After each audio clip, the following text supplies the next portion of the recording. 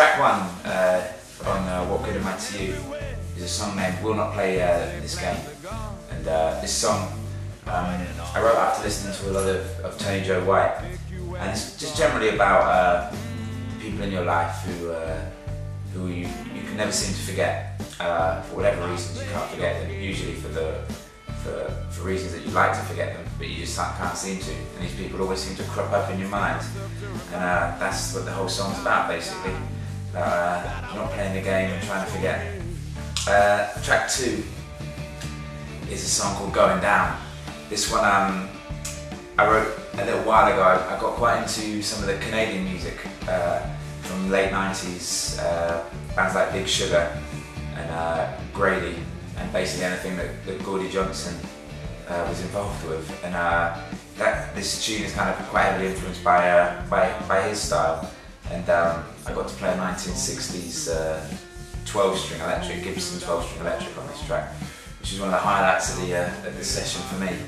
And yeah, we had a lot of fun doing it. It's got that kind of New Orleans groove that I really like the music from that comes out of New Orleans. So we twinned that with a kind of heavier sound to get that. And Going Down is basically about looking over your shoulder all the time. There's always something to watch out for, or someone after you wanting something from you. And that's the kind of essence of the song. Track three, Messing Around No More. I wrote this song quite quickly, actually. I love the kind of Texas shuffle kind of feel of songs.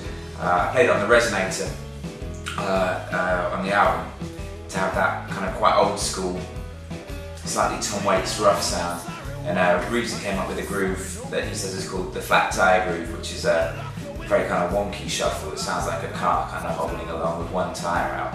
And we kind of put that together to make it that kind of, you know, really loose kind of tune to just to fit with the idea of the song, that it's kind of a loose kind of humorous look on a relationship with someone who you're messing around with, and you realise that you don't need to mess around with this person anymore.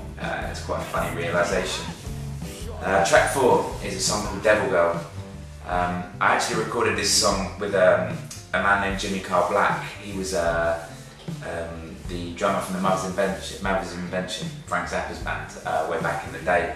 And he stopped by a rehearsal we were having in Liverpool many years ago with my old band. And we kind of played a load of blues. He's a fantastic drummer. We had a great day of playing music, listening to the stories he had. And then on this tune he laid down some spoken word vocals, which was real funny, real highlight for me. Yeah, this basically, we reworked the tune for this album, based it around Scott's kind of rolling bass line.